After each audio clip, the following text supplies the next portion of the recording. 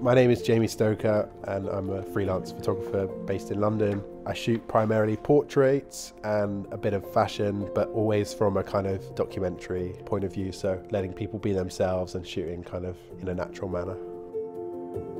My photography life now is entirely commissions. Obviously that's a good position to be in because it means I'm busy with clients and work, but I haven't actually shot personal work since I was a student. One of my big passions is Arsenal. It has been since I was a kid. It's a big part of my life, and so it seemed like a kind of natural subject to shoot.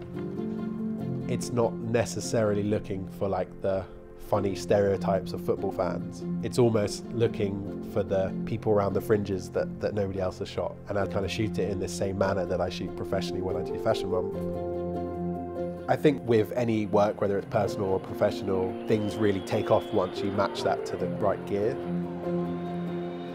It's no coincidence, as soon as I started using the X-Pro3, the images went up a level beyond the X-Pro2, and I think it is a case that not having the screen means that you do really shoot it like a film camera, where you are just fully focused on what's happening around you, and not having the screen enables me to really be in the moment. I think the X-Pro3 enables me to shoot this project in a better way. It's kind of quite empowering when you get to that moment because you can just go out and shoot.